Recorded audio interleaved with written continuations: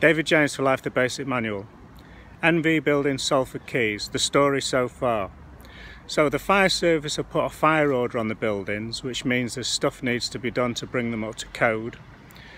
The developers, Countryside Properties, they reckon that it was built to code, it was signed off, so they say everything's okay. The residents here have had a structural survey done, structural engineer taking a look at it. He says that it's not up to code.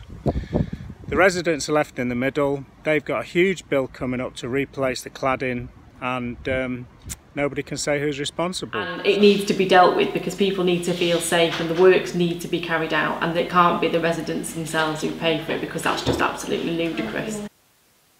Picked a spot that's in between the 3rd and the 4th floor.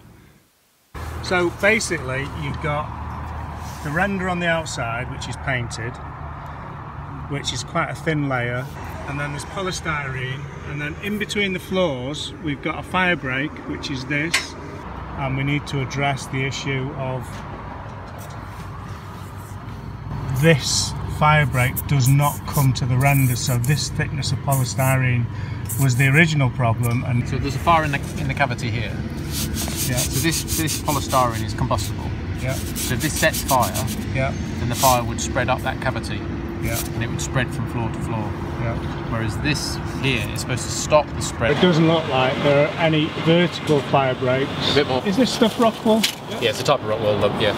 Yeah, so there should be this 200mm layer of Rockwool should actually be vertical as well. So that's a problem also. Okay. Because the risk is of fire coming out of an apartment. So there's a fire in that apartment, burns out the reveal, flashes in there, up the cavity. So you need to close that off.